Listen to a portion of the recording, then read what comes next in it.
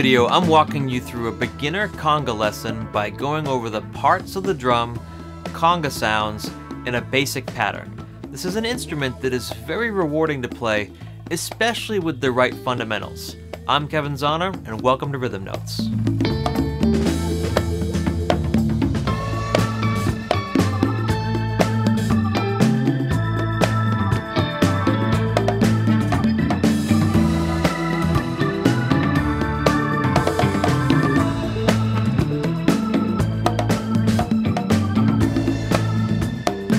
I feel like I had a first lesson every time I started working with a new teacher, not because they all approached the instrument differently, but because with each first lesson with a new teacher, I learned something that I still use every time I play today. And so in this lesson, I hope you take away something the same.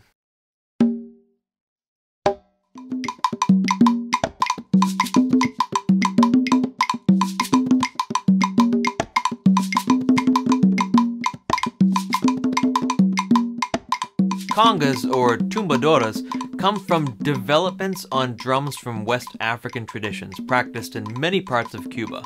They became the central drums in the Cuban son groups of the 1940s, like Arsenio Rodriguez's band, laying the foundation for modern genres like salsa and Afro-Cuban Latin jazz.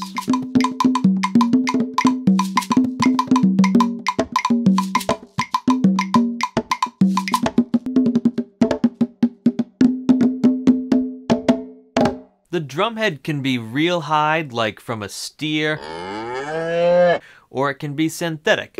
The real heads tend to sound better on most drums, but can be difficult to maintain and tune in environments that change the tuning of the drum. The synthetic heads are not as easily affected by changes in moisture or temperature that can occur when you move the drums from one place to another, which is why a lot of conga drummers who play live gigs use synthetic heads. Conga drums have tension rods that pull the head down over the end of the drum shell. You should tighten each nut on the rods gradually and evenly to maintain a good tuning. But what's more important than worrying too much about the drum heads and tuning is how you are playing the drum. This starts with your playing position, and this is all about the relationship between the drum height and how high or low you're sitting. The key is to place your palm on the drum and try to adjust your seat height so your elbow is a little lower than your wrist. This playing position will allow you to have more power and efficiency when you're playing the drum. Also, make sure you're sitting with good posture and are as relaxed as possible in your shoulders, your arms, and hands. This instrument is very demanding physically, so it's important to get set up right before playing.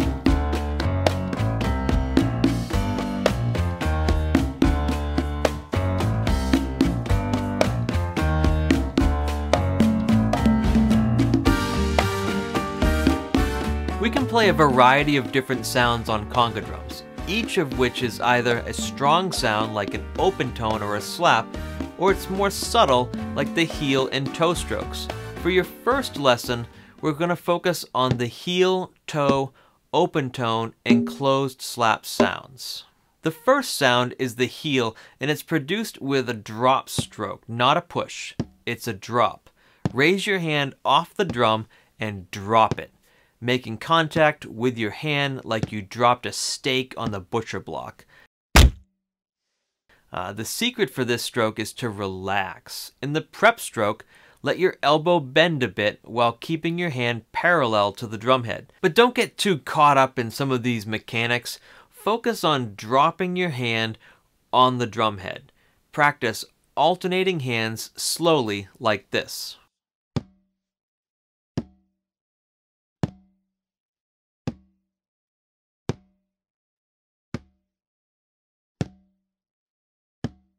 If you want free lesson PDFs, subscribe to my newsletter, Rhythm Insider, at rhythminsider.com. You'll get a free gift when you confirm your subscription.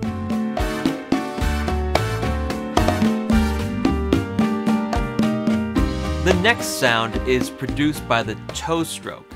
Unlike the heel stroke, the toe is an acceleration. After you drop your hand on the drum for a heel stroke, raise your fingers from the drum by letting your wrist act as a hinge.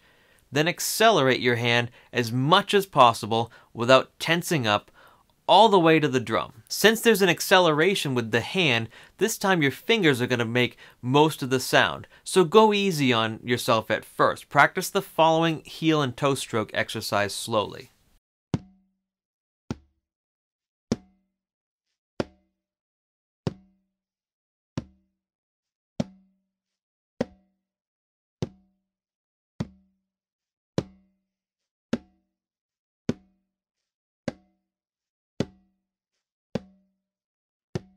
The heel-toe stroke exercise is probably the most important fundamental conga drumming technique that will separate the stronger players from the rest. It may seem boring, but I assure you that it makes all the difference, and anyone can do it who wants to put in the time and effort. The other two sounds are the tone and slap, and these sounds are mostly the same stroke with one difference.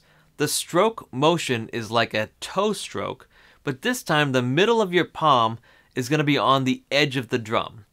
The difference between a tone and a slap is whether or not your fingers are kept straight or relaxed. For a tone, keep your fingers straight when you make contact with the drum. Then relax your fingers. For a slap, play the stroke with your fingers relaxed.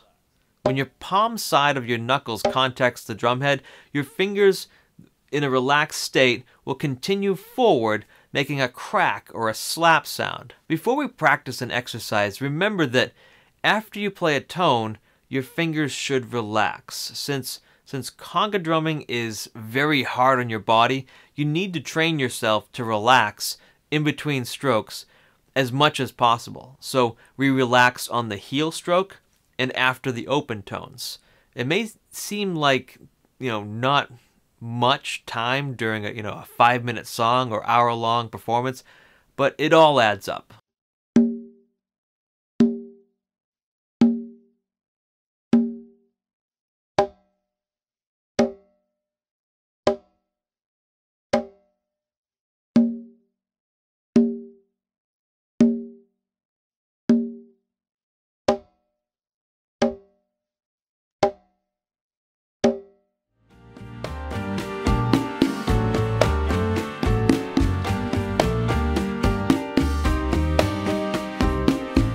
Now let's put these strokes together in a common pattern called marcha or a conga tumbao.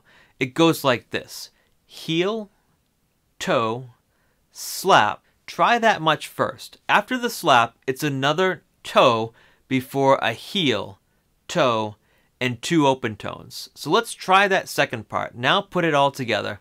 Heel, toe, slap, toe, heel, toe, open, open. Notice that my left wrist is resting on the edge of the drum while it's waiting to play another heel at the top of the pattern. This, again, is another opportunity to rest in between playing. And you'll see drummers who hold their hands in the air while playing open tones, and they're not wrong. It just uses up more energy, and a lot of the masters of the tumbadora, like Changuito, teach their students to rest their hand while it waits to play.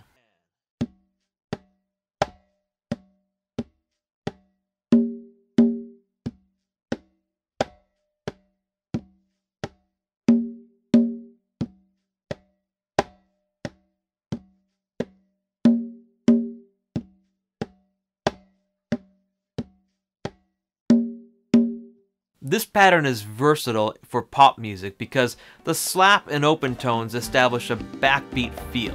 So you can use it on non-Latin tunes, and you'll hear it on a lot of popular songs produced over the last 60 years or so.